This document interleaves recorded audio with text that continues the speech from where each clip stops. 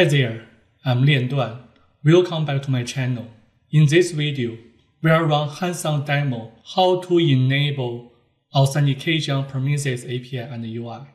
The video topic is how to securely deploy Prometheus, how to enable authentication Prometheus API and UI, verify basic authentication Prometheus. The videos related to Markdown and YAML files are in my GitHub. The link is the video comments below. First topic, how to securely deploy Prometheus. Prometheus is free, open source system monitoring and alerting software. Prometheus doesn't consider monitoring metrics as sensitive data. So Prometheus has hold understandable policy of avoid built-in support for security features such as authentication and encryption data. Well, Prometheus changed the idea recent year from January 2021 on the release of version 2.24.0, which support TLS and basic authentication. Do two things, we can make Prometheus secure. In network layer, enable TLS. You can click the link to get more detail. In app layer, turn on the authentication. There are three solutions. First solution, use built-in basic authentication. Second solution is built-in OAuth 2. Third solution, deploy NX reverse proxy. This is a common solution for Prometheus before the version 2.24.0. Today, we are focused on using built-in basic authentication. Go down to next topic, how to enable basic authentication on Prometheus API and UI. I reuse all my YAML files from the video how to add dashboard into Grafana, input dashboard into Grafana. The video has all YAML files detail and the system overview picture.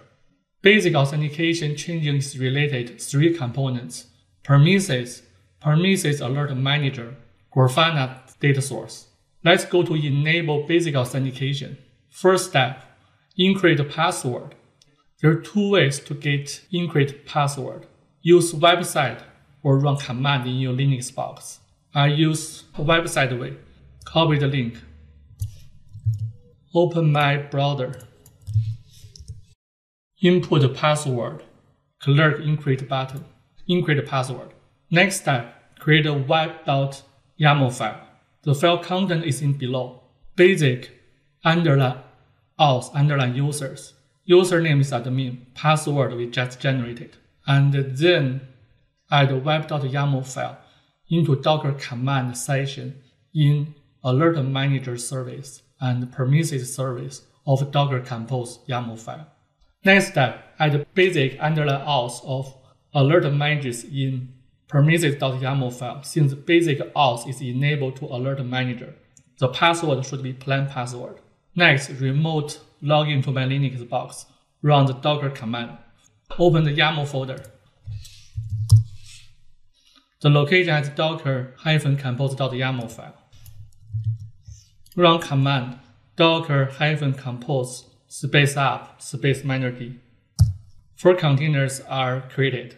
Final step, add API username and password in dashboard of Grafana because Prometheus API based authentication is enabled and data source is used API call to retrieve data. There are two ways you can do the data source change.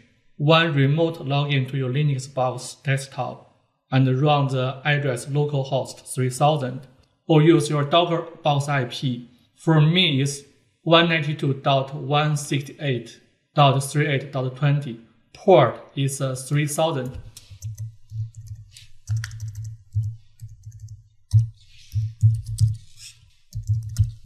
Go down to the left menu configuration and then select Clerk Data Source.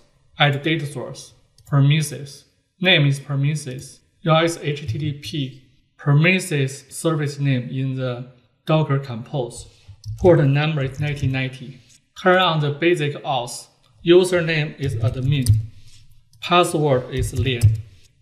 Click Save and Test. Re-input password. Test again. Data source is working. Lazy topic for today. Verify basic authentication. First, check Prometheus API.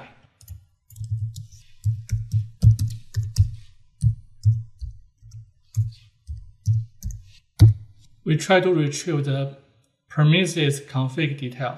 Since the basic authentication turn on, we have to put username and password. We got all the information. Next, check Prometheus UI. Since we already logged in, we don't need to put password again. Next, verify Alert Manager. Port is 1993. Sign in. Alert Manager is protected by basic authentication. Use Grafana dashboard to check data source. Data source is running. Import existing dashboard and verify the real work. Data source working and able to retrieve the data. All the topics are completed today. Today we will run hands-on demo how to enable authentication on Prometheus API and UI. Thanks for watching the video. I hope it was help, and it was. Do not forget to like it. If you want to be notified whenever new videos comes out, then subscribe to my channel. If you have any questions or something was not clear in the video, please post them in comment section below, and I'll try to answer. Thank you, and see you in the next video.